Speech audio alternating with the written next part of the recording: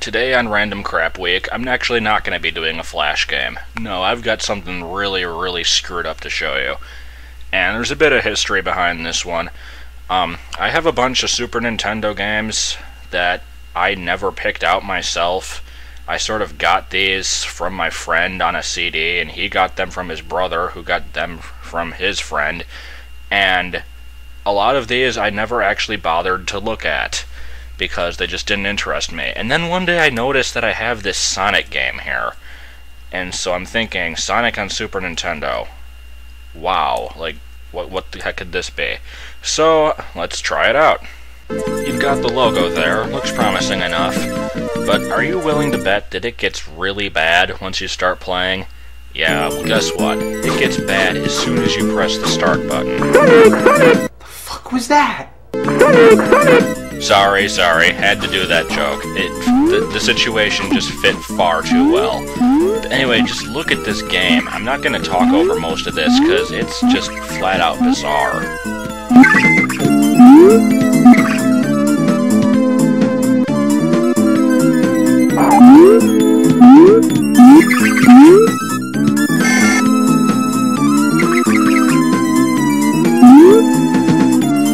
Up until that point, the game actually seemed fairly normal, and then you just get stuck in that thing for a strangely long amount of time before it lets you start over from the beginning. So I'm just gonna try and run past that part.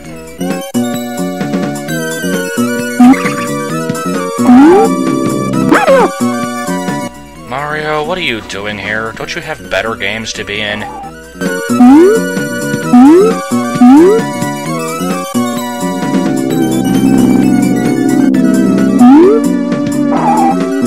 Now's a good time to comment on the graphics of this thing.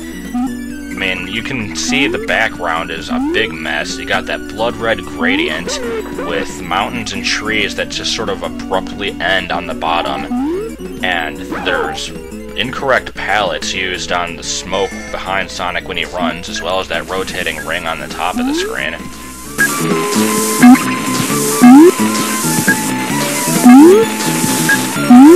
Oh, and also these guys who drop rocks on you, which appear to be the only enemies in this level.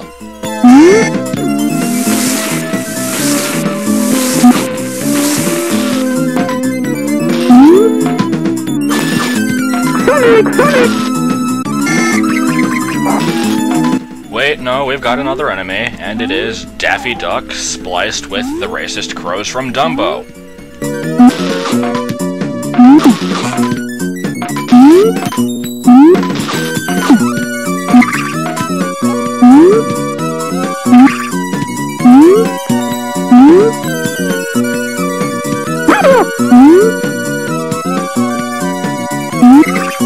Nice to see they got their priorities straight, though. It wouldn't quite be Sonic without the bouncy mushrooms that appeared in a single level of Sonic and Knuckles.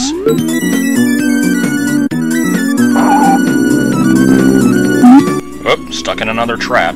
To make another AVGN reference, this actually reminds me of the claw that just sort of grabs you and then you do nothing from Bart vs. the World.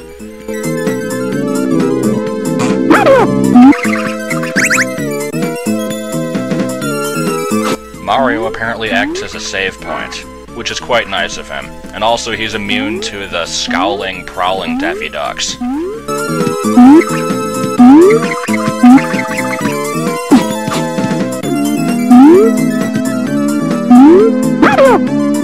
Okay, looks like I beat the level, and we've got a strangely off-palette Sonic running back and forth for no reason. And oh, good God, my ears!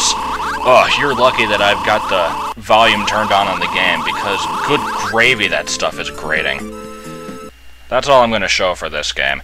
And so the main question that most people are probably wondering at this point is, what the hell is up with this game? What is it a hack of?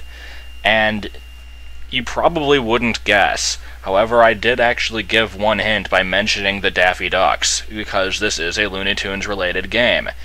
And it's also a fairly decent one to base a Sonic game off of due to the speed, because this is originally a Speedy Gonzales game. Speedy Gonzales in Los Gatos Bandidos, to be specific. I probably would have never learned of this if not for pure luck.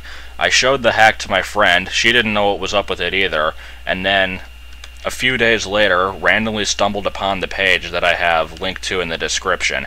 And it'll do a much better job of explaining what the story behind the game is than I would, so just go there if you're interested. I just wanted to show this off because it is very, very odd. Timing!